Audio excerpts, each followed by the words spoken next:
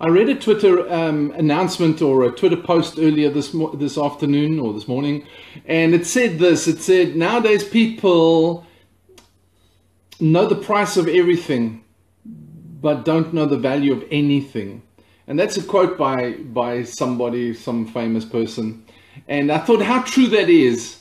How true that is that, you know, what you value, you focus on, and what you focus on grabs your attention, and where your attention is what you protect. It's what disciplines you. You know, if you value something, you protect it with everything. You protect it with what influences you, what you protect, how it's seen. You protect how it's viewed. You protect what you listen to, you protect what you read, you protect who gives you input into your life. You discipline yourself to that value. And today, when I look around, you know, you just hear some people talking, and you think to yourself, seriously? I mean, do you actually believe that, or is that just what somebody's told you? One of the biggest problems is that when we don't know what we value, we don't know what to stand for. And if we don't know what to stand for, we move by anything. Anybody and anything can influence us. The fact of the matter is you need to be the influencer. If you're not the influencer, you're not influencing anything. You are being influenced, which means you're not the leader. You are being led. You are a follower. And as long as you're being influenced by trends, by fashion, by the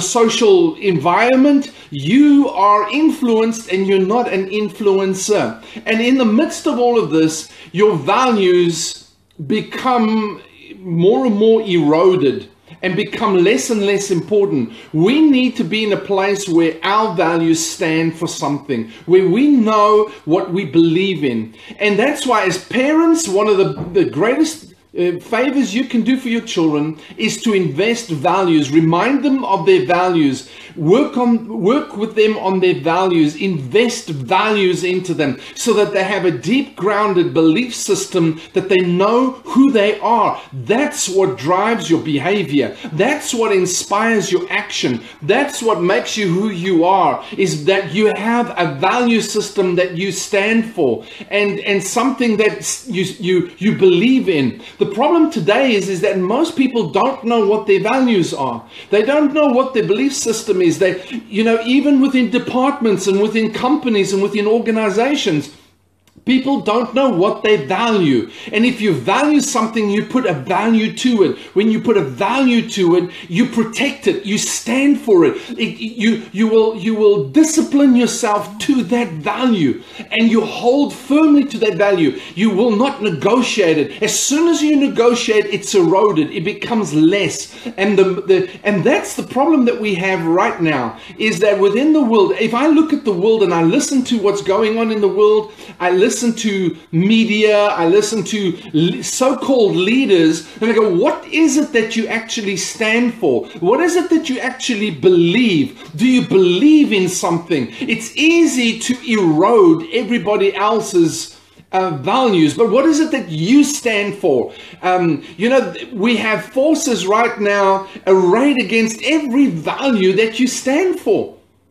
Because if there's a neutral, if there's a zero value system within you, then what happens is they can introduce any value they want into your life.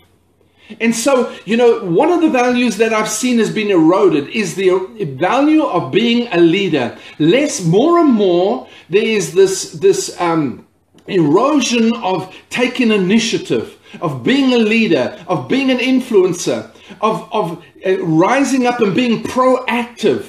You know, immediately you are deemed a rebel, an independent, everything is like everything except being somebody. Your identity has to be eroded. You cannot have a belief system. You cannot believe that, and you cannot say anything about that, because if you do, you are a rebel. You are an outcast. You don't fit into society. who made and wrote the standard for society? Who wrote what is normal, as I always say? Who wrote the law? Who wrote the measure of that? No, the simple fact of the matter is that, we should be, the one thing that I do as a mentor leader is I look for the values in the people that I'm walking with and journeying with, the leaders, and I help them find their value, not my value, their value, and I encourage them to value their values, to value what it is, their mandate, their mission, their vision. Do you value who you are? Do you value your assignment in this earth? Do you value your value system? Who are you? What was put into you? What has been invested into you? What is that thing that drives your behavior? And what are you allowing? What are you negotiating? What are you compromising to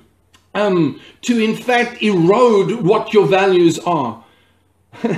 It's like, it's easy to just float around and be what everybody else wants to be. It's harder to stand for something, to be the leader that inspires, that influences, and that has an impact in this world. But I'm telling you, to do that, I'm talking about those things all the time. To be a significant person in the earth. You were born to be significant. But the thing is, to be significant, let me tell you, you're going to have to fight the current. You're going to have to go against everything that everybody doesn't know. The thing so what are your values? And people don't know. When I listen to people, they don't know what they value. They just go with whatever's going. And I want to say to you today, you have to be the leader. It doesn't matter who you are. It doesn't matter where you are. It doesn't matter what you do. You have to be the leader. To be the leader, you were called to be an influencer. You were called to inspire others. You were called to have an impact in this world. Every single one of you. You may be sitting on your couch and you're thinking, who, me? I'm nobody.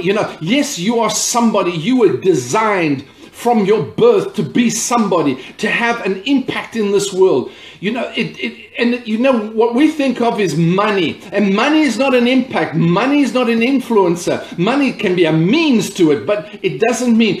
Mother Teresa had the biggest impact, the greatest inspiration, and the most influence in nations and in organizations, and she had no money. She gave it all away. What are you doing? I've heard of quadriplegics. I heard a story about a quadriplegic who was making huge property investments, and he was laying on the hospital bed doing it. When I heard that, I thought, what is your excuse, Sean? What is your excuse from making an impact and doing something in the world and being somebody significant? I'm designed for that. You designed for that. If we are not influencing, we are being influenced. If you're not leading, somebody else or something else is. Somebody or something else is leading you.